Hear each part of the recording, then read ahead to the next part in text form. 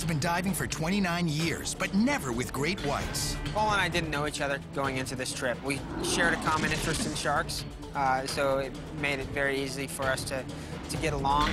The minute the divers get in the water, the great whites appear. Patrick points his camera almost straight down. And right here, a female shark appears.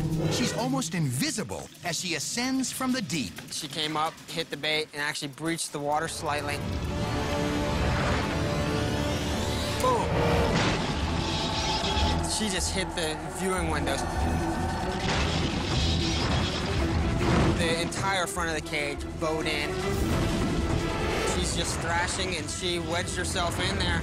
And next thing I know, that whole front of the cage just snapped off. On board the boat, Patrick and Paul's fellow divers are stunned by what they see. And you see the shark thrashing back and forth, and Patrick is down there. Patrick and Paul. Right here, the shark breaks free. Patrick is outside the cage, but his yellow hookah line still snakes through the bars. He has to follow it if he wants to get to the surface, and there are still at least 3 sharks lurking nearby. My back's turned to the open ocean at that point, and I'm just thinking, God, something's gonna come out of the depths and grab me. The dive master starts to pull him up by his hookah line. I'm wondering now what had happened to Paul. Untamed and Uncut.